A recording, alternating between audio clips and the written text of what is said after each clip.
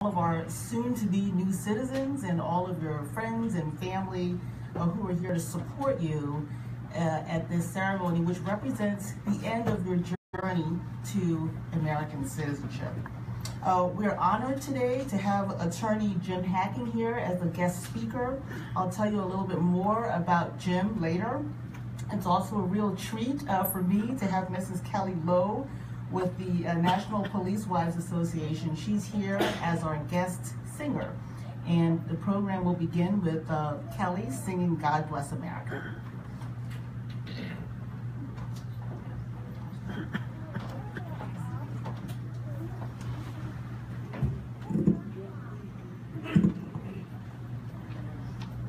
God bless America,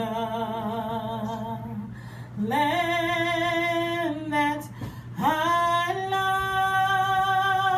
love. Stand beside her and guide her through the night with a light from above, from the mountains to the prairies, to the oceans, white with foam. God bless America, my home, sweet home.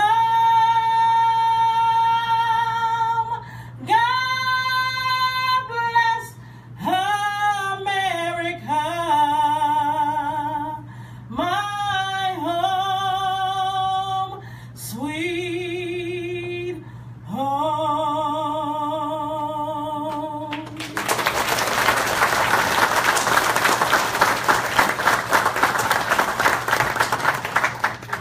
Thank you, Kelly. That was beautiful.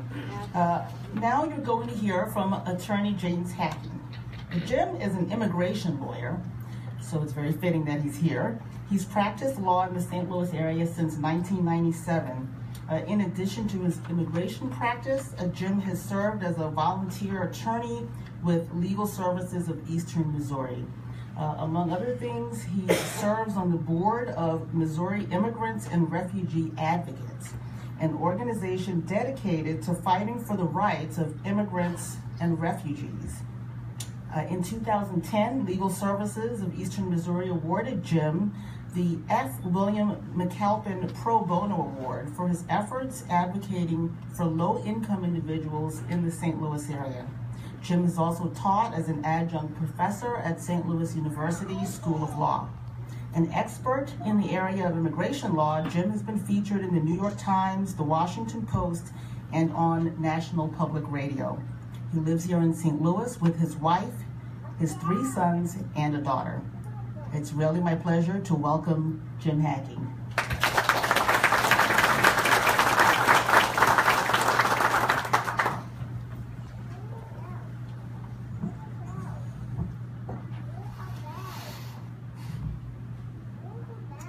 The journey of 1,000 miles begins with a single step.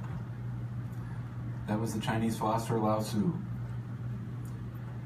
We have 25 people becoming U.S. citizens today, and I'm going to ask each of you to please close your eyes for a minute. To close your eyes for a minute. And think back to the moment when you decided that you were going to come to America. And I want you to think about what a dream that was, to come to America. And let's reflect a little bit on the steps that it took for each of you to get here. You can certainly open your eyes. Think about the people who helped you. Did anybody here get sponsored by a family member to come to the United States? If you did, raise your hand if a family member sponsored you. Some people came as refugees. Some people came because of war in their home country. Some people came because they were sponsored by a business to come and stay in the United States. And other people came through the diversity visa lottery. There's many different ways to come to the United States, but think of all of the steps collectively that our 25 citizens had to take to get to this spot today with us, to be here with Judge Mensah and our fellow new citizens. It truly is amazing. This is a ceremony of the federal government, but in reality, it's a spiritual thing that you guys have all joined together today. You came from many different places. You overcame many different struggles. I'm sure there were people who doubted you. There were people who thought they would never come. And I want you to think about the people who helped you, the people who supported you, the people who helped you get to this spot. Because it's not easy to become a U.S. citizen, as you all know. You first have to come and be admitted into the United States. And then you have to work really hard. You have to be a good person. And you have to move up that immigration ladder from here on a non-immigrant visa to an immigrant visa to a green card to citizenship. And it is amazing that this has actually happened. When we think about all the steps and all the work that you had to do, it really is mind-boggling. You know, I believe that immigration is the civil rights issue of our time. We live in a time where immigrants are scapegoated and blamed and treated badly and treated unfairly. And so to see all of these beautiful shining faces in front of me today, coming here today, when you're an immigration lawyer, sometimes life is hard. It's not as hard as it is for my immigrant clients, but it gets depressing. So today, to be here with you, to see you grab that flag and to take hold of that flag and to join all of us in citizenship, to me, it makes everything that I do worthwhile. In order to actually become a citizen, you had to learn English. You had to pass the naturalization test. You had to show that you've been a good person for the last 5 years. You had to go down to immigration and pass that test. I want to tell you about a client of mine who got naturalized last week. He was from Iraq. His name is Qasim. And I noticed right before he went in for his interview that he had written out all 100 questions of the naturalization exam phonetically in Arabic. So he didn't necessarily memorize it all in English, he memorized it all in Arabic, and it was amazing. That notebook is something else. I was blown away. I've never had a client do that before. I've had clients practice, obviously, but I never had someone go to that much effort. And that is how much he wanted to sit where you are now sitting.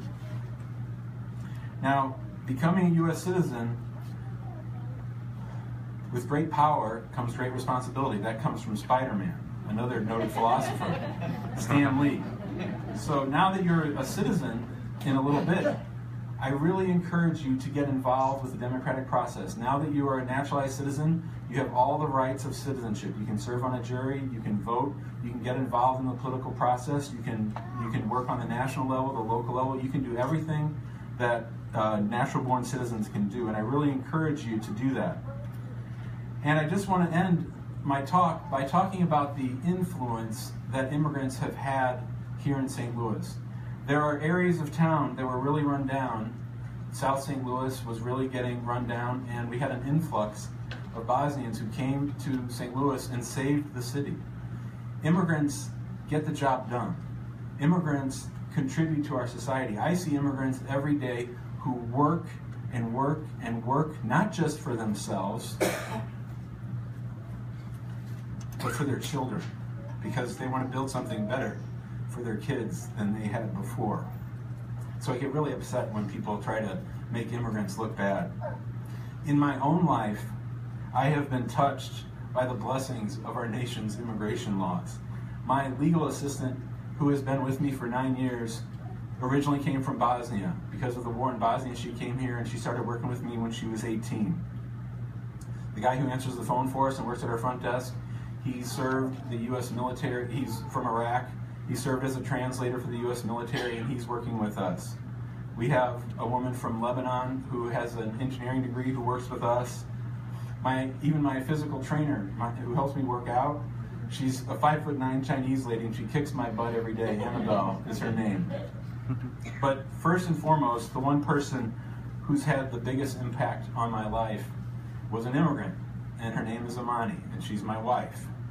And her dad was a doctor, and he came to the United States to work, and he came ahead of my wife and her mother.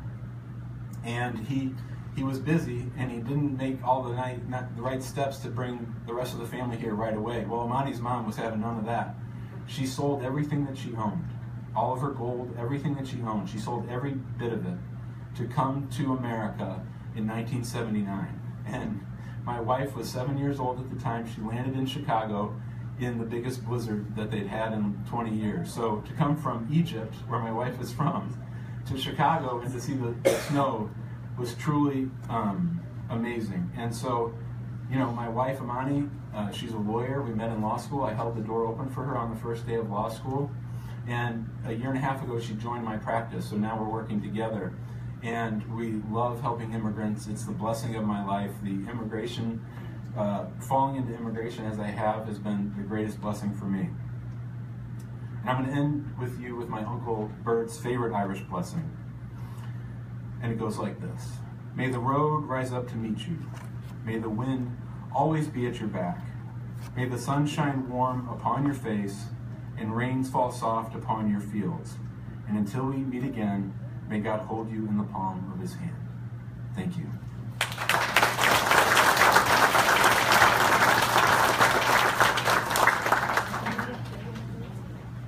Thank you, Jim, for those inspiring and educational words. I know his wife, Amani. I didn't know that story. Thank you for sharing that.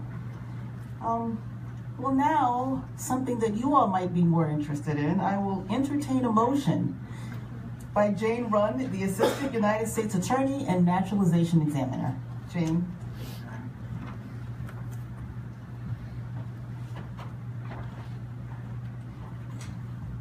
May it please the Court, on behalf of the United States Citizenship and Immigration Services, and in accordance with the Immigration and Nationality Act, it's my privilege to present for your consideration 25 petitioners for naturalization representing 15 countries.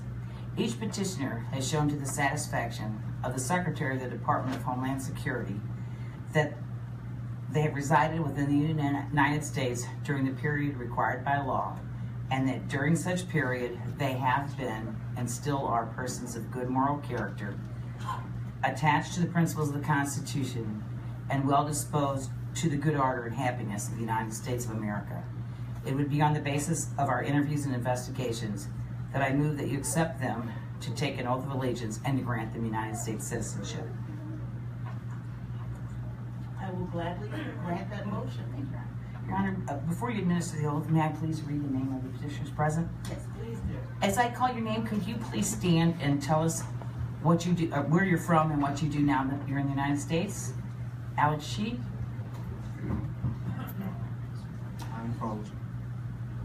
I'm from China, and I'm currently an engineering student. Mai Taboda Tinchavez. Hello, my name is May Tenchavez. I am from the Philippines. I am a physical therapist in Poplar Bluff, Missouri. Vendang Dashi. I'm from India and I work as a store manager. Ali Kamal Durhan. Ali Duhan, I'm a college guidance counselor at Gateway Science Academy. Vincenza Ferrara.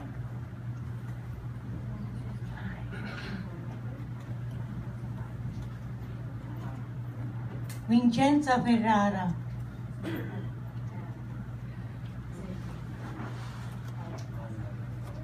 Eu estou a casa. I'm stay home.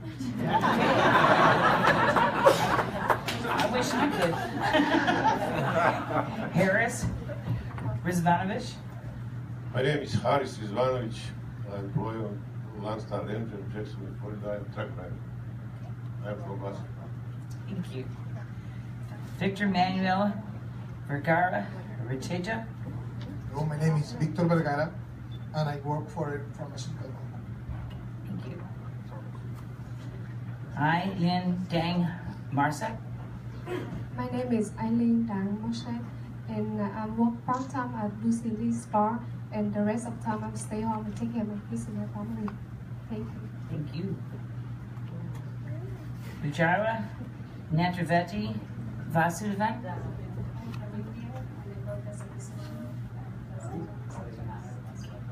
Thank you. Kaina Maya Sannyasi.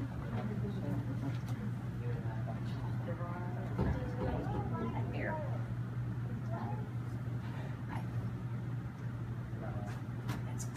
Thank you. Heribito Montoya. My name is Roberto Montoya. I'm from Mexico. Warehouse manager. John Paul Wheatley.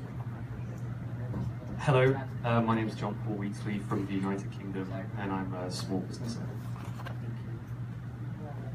Bim Bahadur Ray. My name is Jim Rai, and I'm from Wuhan. I'm working in in-person beer factory. Thank you. Tatiana Harbinova. Hello, my name is Tanya. I'm from Ukraine and I'm working in Delta Medical Supply. Rehe Arquiles Ten Chavez. Good afternoon, my name is Reggie. I'm from the Philippines and I work as a medical records analyst and live in Papa Club. Thank you. Rasima Topovic. My name is Rasima Topovic. I'm from Bosnia and Herzegovina. I came over here in 1997. My husband and 4 children, and I'm retired now. Thank you. Savita Shrivastava. I'm Savita Shrivastava. I was born in India and lived several years in Canada. I'm a scientist here in clinical diagnostics. Hajika Yazurevich. My name is Hamkia Yasharevich, Bosnia and Herzegovina. Honor Ismail Abbas. Hello, my name is Honor Abbas. I'm a computer programmer for Worldwide Freight Management. I came from Iraqi Kurdistan. Edwin Batista Delores. My name is Edward Rosales from Philippines, and I'm working at the City Company. Anna Yatula Fez. Yes.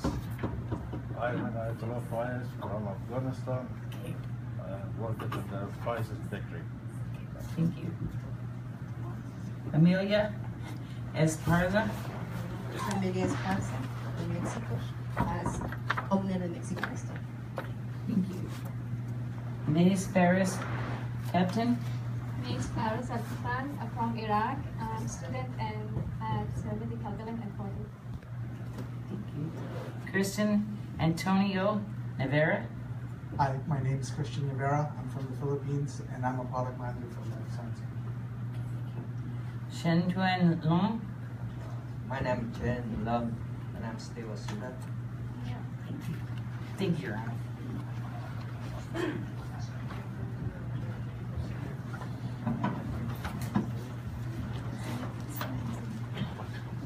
Well, thank you for sharing a little bit about yourselves with all of us. And now I think this is the moment we're all waiting for. Would our petitioners please rise?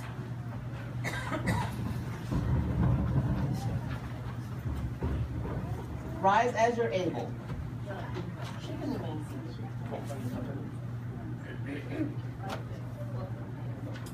Just raise your right hand and repeat after me. I hereby declare on oath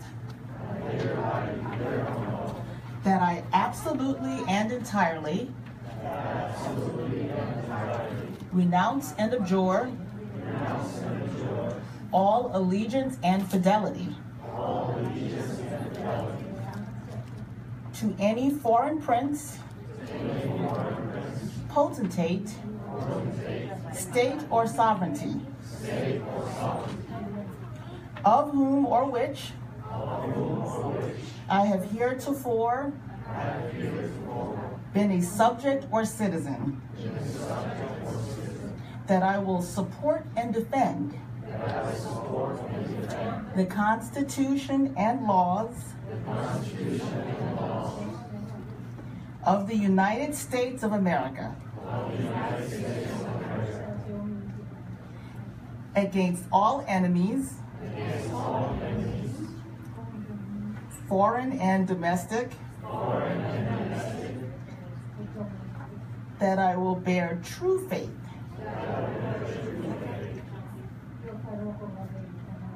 and allegiance to the same,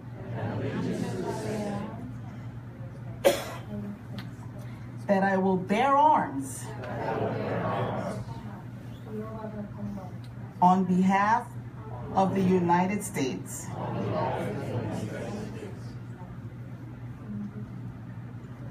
when required by law, that I will perform non-combatant service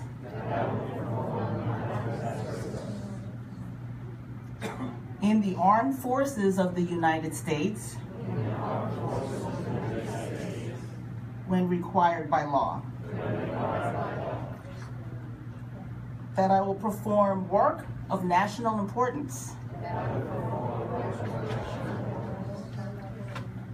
under civilian direction when required by law, that I take this obligation freely without any mental reservation or purpose of evasion. So help me God. Congratulations, ladies and gentlemen.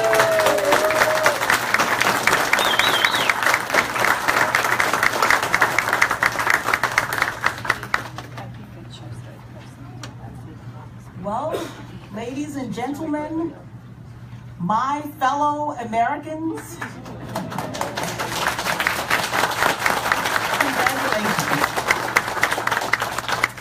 congratulations to each of you on becoming citizens of the United States of America. So this is really exciting. I'm not the only judge who loves presiding over naturalization ceremonies, but I think that it means most to me. Of course, I'm speaking only for myself, but because I'm also a naturalized citizen. Over 25 years ago, I became a naturalized citizen of this country. So it's especially meaningful to me to have had the privilege and the honor of administering the oath to all of you. I was born in West Africa, in Liberia, but my story actually started here in the United States. My great-grandmother was an American. She was born in Knightsdale, North Carolina, just about 10 years after slavery ended in this country. She met and married my great-grandfather, who was also an immigrant. He was a freed British slave from Jamaica, and he immigrated to the United States in the late 1800s to get an education. There was a historically black school in North Carolina near where my grandmother grew up, and they got married, and believe it or not, they went to Liberia as Baptist missionaries. And they helped to establish a Baptist mission school right across from where my mother grew up. They had several children, including my grandfather, who spent his entire life in Liberia. In 1980, there was a military coup in Liberia, and the military took over the government. My grandfather, who had been in the government for many decades, was arrested. We never saw him again. And many friends and family members were rounded up, and some were killed. My parents and my sisters and I came to America seeking political asylum, and very fortunately for us, we were eventually granted asylum, and many years later, we became naturalized citizens. So I share my story to highlight a couple of things. First and foremost, America is and always has been a country made up of immigrants. If you go back far enough in the family tree of every American, except maybe Native Americans, everyone came to America from someplace else. Even my great-grandmother, even though she was an American, her ancestors were brought here in bondage from someplace in Africa, we don't know where, but they came from someplace else and they brought their traditions and their cultures with them. Everyone who came here voluntarily or involuntarily brought a bit of the culture and traditions that they left behind. And over time, all of those different ethnic, cultural, and religious backgrounds have blended together into one American tradition. There's no doubt about it. This rich diversity of culture, religions, races, and traditions pose very serious challenges for this country. But at the same time, I believe that that diversity is the very thing, the essence of what makes America great. So I encourage all of you to look around at the faces of the people in this room, the people sitting next to you, and remember that all of us, we are all the faces of America. The other thing I'd like to use my story to highlight is that America is now and always has been a land of opportunity. Opportunity to pursue an education is what prompted my great-grandfather to come to America. My parents chose America as a place to flee to seek refuge because of all of the opportunities that they knew would be available for us. And as immigrants, they did. They worked hard every day, not for themselves, but so that I could stand here in front of you as a federal judge and administer the oath of citizenship to you. So just as my path to citizenship ended 25 years ago, today your journey towards citizenship has ended. But as Jim so eloquently put it, your lives as citizens of this country have just begun. And he covered some of the very important duties that come along with that privilege. And now that you are Americans, I too urge you to pursue the opportunities, the many opportunities that are available to you in this country. I know people do come here for many different reasons. Some come here to work or to study, to increase wealth, to worship God or not, according to one's wishes, to escape war or oppression. Whatever your reasons are, you are part of us now. You're one of us. And so I do hope that you will enjoy the rights and exercise the power that you now have as citizens. The rights that you have do include the right to have freedom of speech and the right to freely pursue your dreams. We all know America is not a perfect nation. No country is. But I believe America was founded on perfect ideals. Those ideals promise equality and justice under the law. They promise a government of the people, by the people, for the people. Our Constitution does not guarantee happiness, but it does guarantee that you will be free to pursue happiness, whatever that might look like for you. So America's freedoms, America's promises of freedom and democracy will never be realized without the participation of all of its citizens, including all of you now. So now that you're citizens, don't take these rights that you have for granted. I also encourage you to be active participants. First, by staying informed, not just from one legitimate news source, but many. Stay informed about the issues that matter to you and that matter to your children and your families. And then use the information to exercise your right to vote, not just in presidential elections, but in local elections too. Those are so important.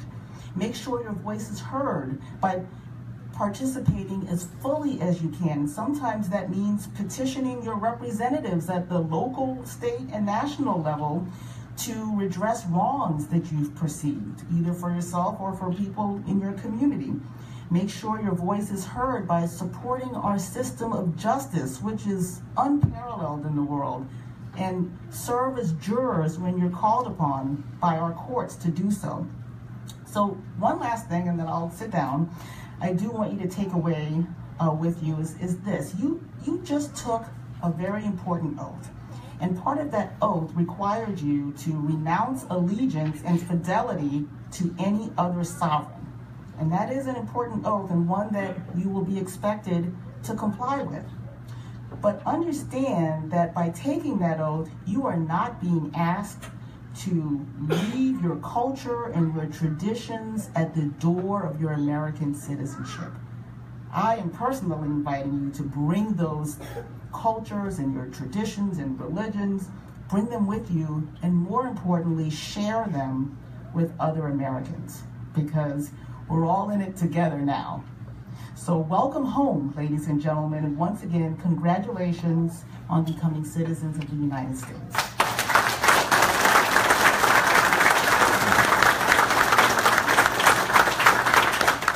At this time, I would ask for everyone to stand while Rachel Marshall leads us in the Pledge of Allegiance. I pledge allegiance to the flag of the United States of America and to the republic for which it stands, one nation, under God, indivisible, with liberty and justice for all. Please remain standing for the national anthem.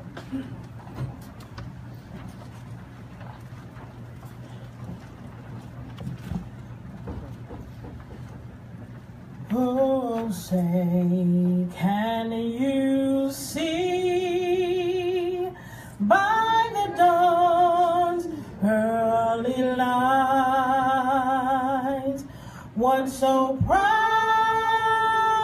we hailed at the twilight's last gleaming, whose broad stripes and bright stars through the perilous fight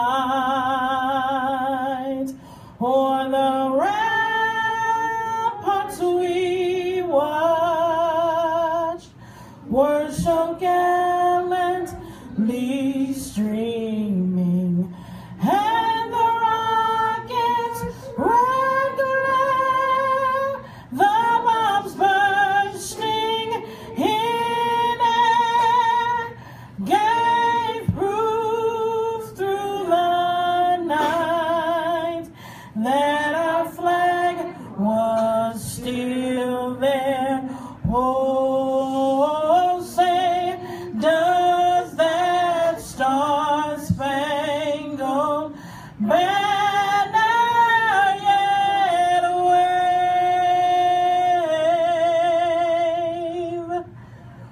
o'er the land of the free and the home of the brave?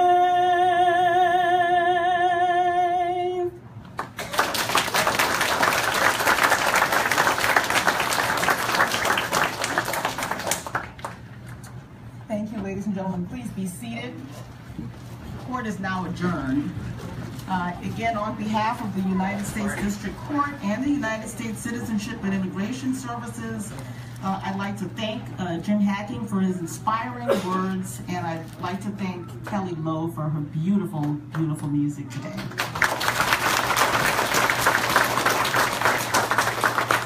Rachel, I'm going to turn it over to you to give us all instructions on presentation of the certificates of citizenship. Thanks, Your Honor. As the judge said, the ceremony is officially over. You are free to leave. You don't have to leave, but you are free to leave. We will call you up one at a time. When we call you up, we will give you your certificate, and you can pose quickly for a photo with the judge in front of the flag. We'll just squeeze in this area right here. So it's important that we exit the rows so that we can have this space here.